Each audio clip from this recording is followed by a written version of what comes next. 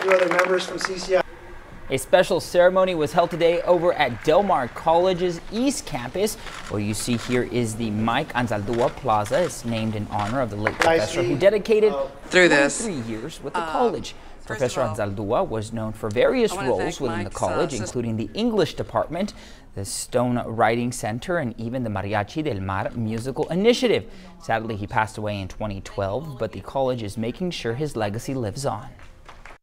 He was at the heart of the campus, particularly here at the Heritage Campus. Was one of the brilliant professors of our time here at the college.